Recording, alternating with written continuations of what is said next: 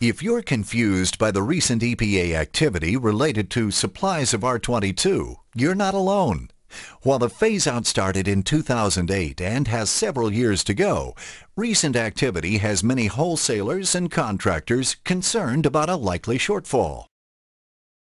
The EPA currently has proposals underway that will remove as much as 100 million pounds of R22 from the market. And remember, that's in addition to the reduction demands of the current rules. No matter which official rule change is completed soon, one thing is certain. The supply of R22 is going to get a lot smaller. Fortunately, Honeywell offers several R22 alternatives to help you meet your air conditioning refrigerant needs. The most basic is to increase the supply of reclaimed R22. You can help by using Honeywell's Generations Reclaim program. It's a responsible and economical solution that lets you return HFC and HCFC refrigerants in a host of different cylinder sizes that meet the needs of your business.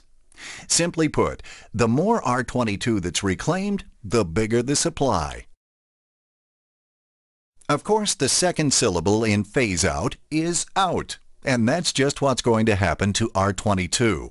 It's going to be gone soon. And a great solution for your business now is to start utilizing refrigerant blends that replace R22 in air conditioning systems.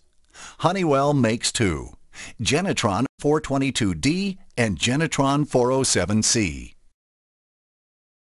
Genetron R422D is the simple, easy, drop-in solution for AC systems. In most situations, just recover the R22, replace any of the critical seals, recharge the system with Genetron R422D, and perform normal checks. Genetron R422D works with existing expansion devices in most cases.